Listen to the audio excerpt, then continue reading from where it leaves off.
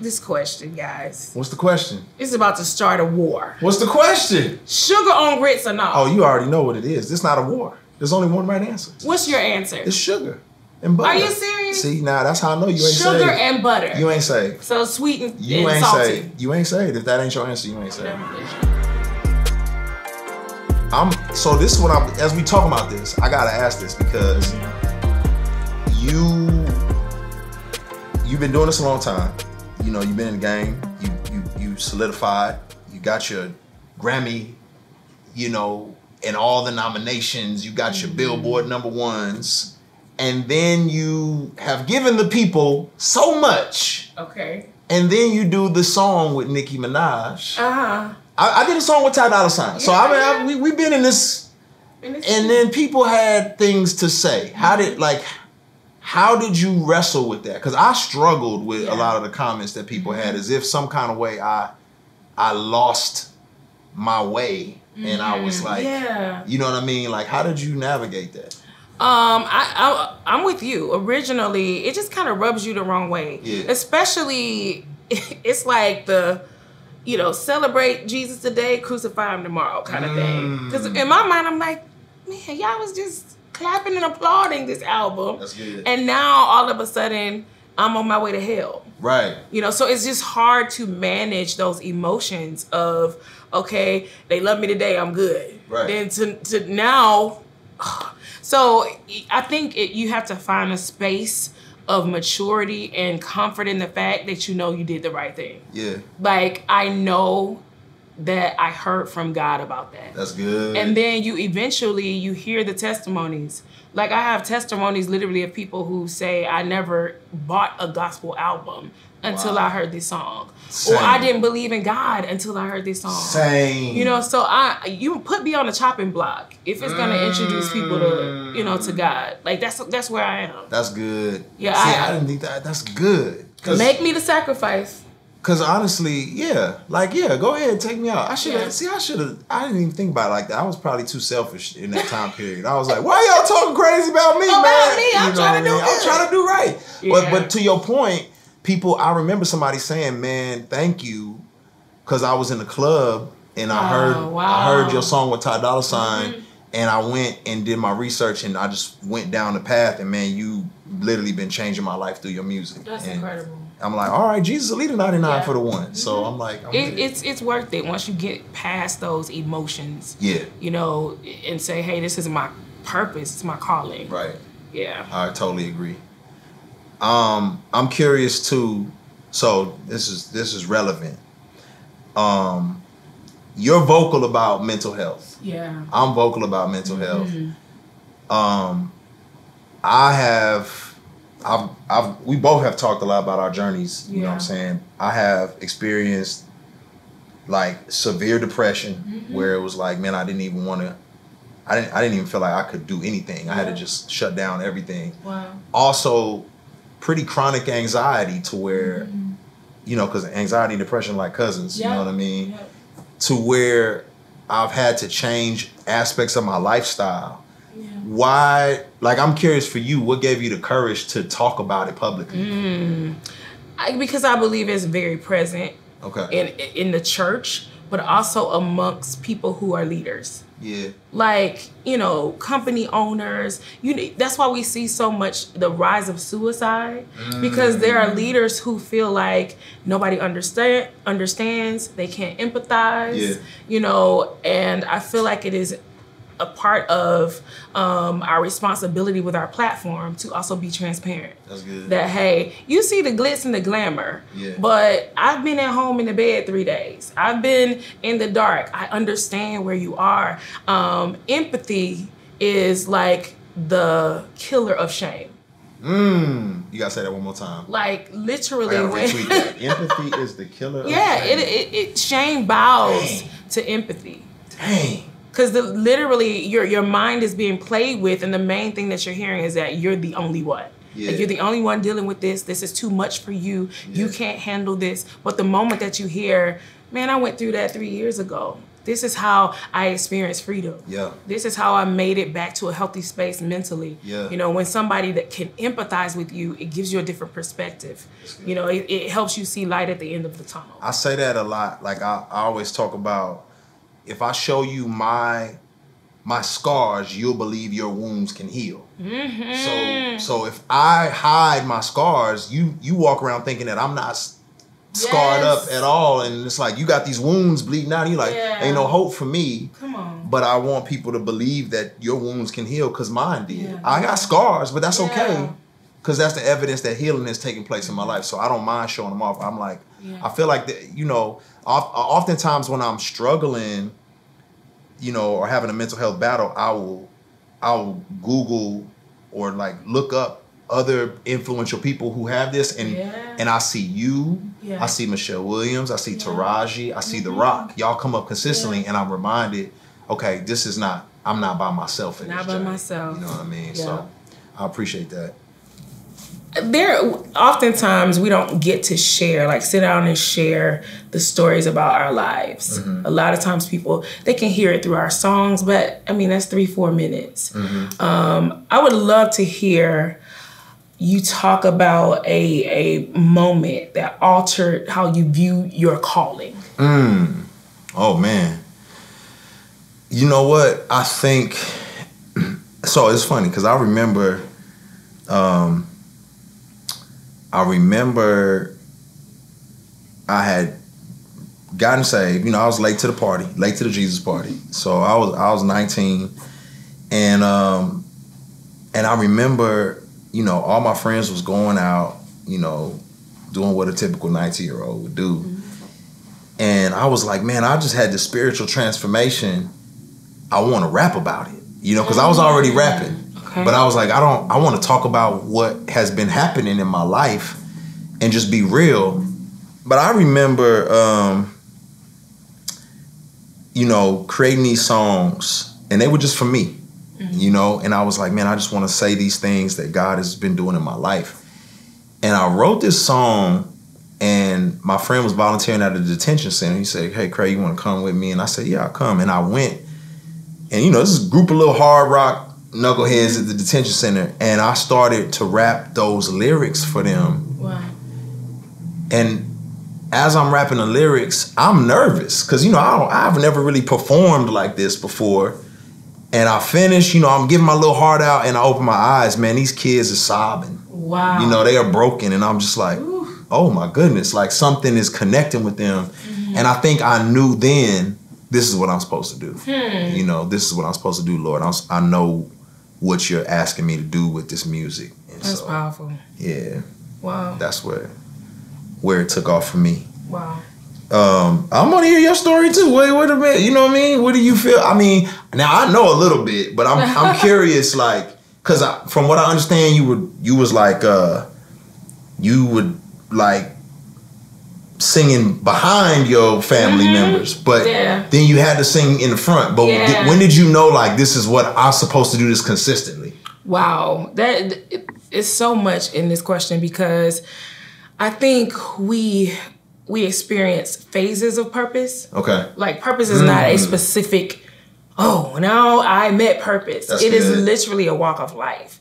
And so I think, you know, from me being raised in church, there comes a time where you have to depend on your own faith. Like, you have to get your own relationship. So we talk about, and we laugh about, hey, I was raised in the church. I know everything about church. But, you know, a lot of times it's your relationship is just contingent on that of your parents. That's right. Not so much you seeking God out yourself. That's right. That didn't really happen for me until I got to college. You know, now I'm out here by myself, and this is real. I really need a relationship with Christ, especially dealing with the mental health things, you know, because now I got to know him for myself. Wow. And so I feel like later on, to be honest, I did not want to do this. Like, I love writing songs. I loved being the worship leader at my church. Yeah. It was what I have a passion for the local church. Okay. That was my thing. Okay. But I think I realized, this is funny. Some of my friends set me up, and I was just writing songs for our worship team. We would literally be singing it at our church people would sing these songs around the world at different churches, and it just never was like, oh, I want to record, I want to do this. It was not my thing. Yeah. And so they sat me down, and I think we're just going to lunch, and literally out of nowhere they were like, so when you doing this album? I was like, what are y'all talking about? Like, what album? Yeah. But I think it's good to have the right people in your life at the right seasons, because literally I went home and could not shake it. I couldn't go to sleep. I couldn't get it off of me. It was just plaguing my mind, like, when you gonna do this album? And so literally, this sounds unrealistic. Yeah. That night I set up and I wrote out a full plan. Like for a live recording, I wrote out a full budget. Had never done any of this stuff in my life. Like literally had never seen it. Crazy. I'm Googling everything. How do you do this?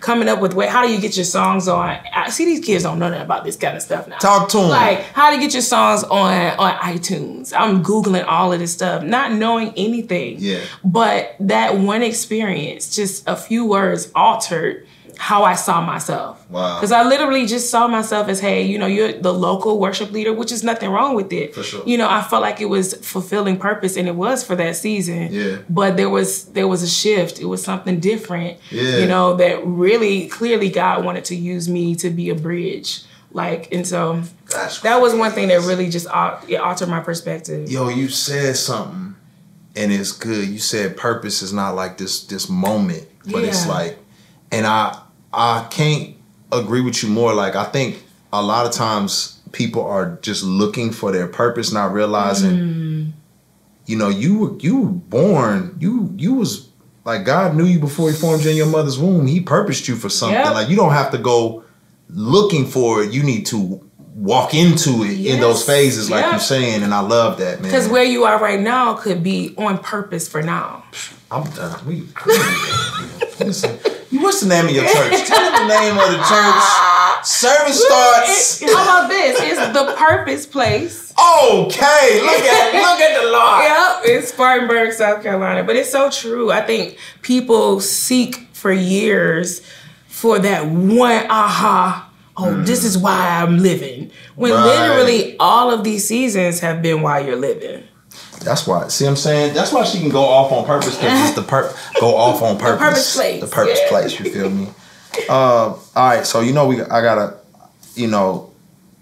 ask you about, cause like I said, you're iconic. And I mean, I know you're growing up on Fred Hammond and Kirk Franklin, so you in your mind, you're thinking, oh, those are the icons. Yolanda Adams is an icon. But for a younger generation, like, they know you. Wow. And so, you're at this place now for them, like, no, you're in that space. Mm-hmm. The same way that I'm sure, like, Beyonce looks at Aretha Franklin, but, a young woman is looking at Beyonce as that person. So I'm just, for you, what do you see, like, the future of gospel music, and like who are you excited about? What are you excited about? Like, what do you want to do? Like, I don't know, you know what I mean?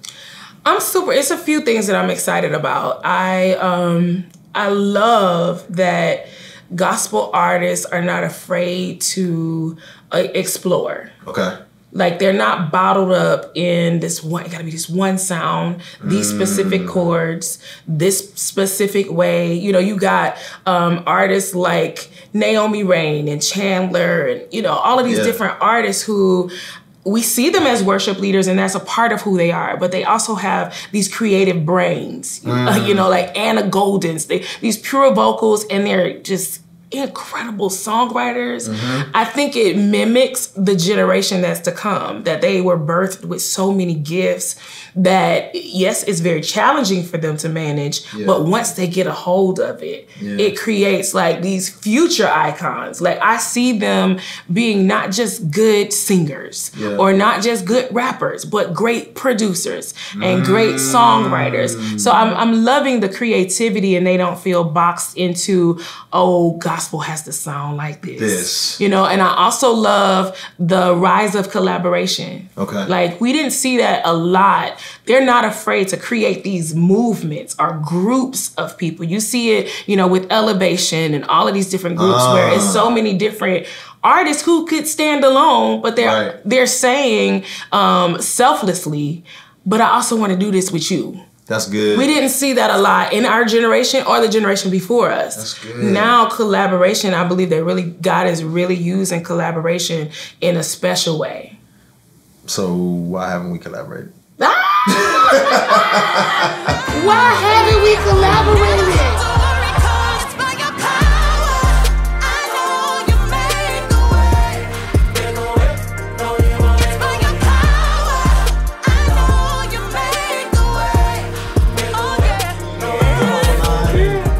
So you grew up in church? I grew up in church. Monday through Monday? Literally. Monday through Monday. See, okay, so I didn't. Right. But then I got saved and I started trying to, know my way around. So we're going to play this little game. Okay. And see if I get me a black church card or see if yours gets revoked. Okay. You see what I'm saying? It might get revoked. Let's see. Okay. All right, I'm going to start off. I'm going to ask you my question. Mm-hmm. All right, because see, I do think I know this, but if a soloist forgets their words, it is customary to encourage them by saying, A, take your time. B, that's all right. C, sit down. Uh-oh. Or D, boo. Oh. It's going to be A and B. Okay, A and B. Wait. It could be either one. Take your time. Now, I would say take your time. Okay. Or that's all right. That's all right. So you would tell somebody that's all right. How do you say that's all right if they messing up? You got to say it with warmth. So if they forget their words, his eye is on the... It's all right. Okay. I see. I got you. I done heard take your time, but you made this all right sound better. Okay. All right. My turn. What you got for me? All right. When a church member is about to cuss you out, they may say, A, help me, Holy Ghost. B, Jesus, take the wheel. C, I ain't been saved all my life. Or D, God bless you. See, my grandma had she had a past. So I know she would definitely say, I ain't been saved all my life. But at the same time, I can see her saying, God bless you. Because she about to. But then I can also hear her say, what was the first one again? Help me, Holy Ghost. Help me, Holy Ghost. It's got to be all of the above. Yeah, because that's the prayer. Because that really means you are being saved right now. Because I'm calling on Holy Ghost to come calm me down. That would be me. I don't know. Now, which one would you say? I think I would be a cussing Christian. That's probably what I would be. I think I'm gonna have to be. Neither of these. I think I'm gonna be a cussing Christian. I love it. All right. Here we go. When somebody gets up to give their testimony, they usually start with A, good morning, saints. B, the devil thought he had me. Okay. C, crying. Or D, first giving honor to God. It's gonna be D. It's gonna be D. First give honor to God. I don't know where we get them other ones from. What did you say after first give? Because I know first give honor to God. First giving honor to God, who is the head of my life. Head of my life. Okay. And my pastor. Okay. And a beautiful first lady. Okay. You know this. Then you go into your testimony. Is this still to this day, or is this like? No, I don't think a lot of churches still do. So this is not. You don't need to do this. Okay. It could get out of control in 2023. That's true. That's true. People will testify. We've seen some clips. I have seen some clips online. Boy, you're right. We need to you're like, all right now. You don't go viral. You might want to shut that down. Let everybody jump up. That's true. That's good. All right.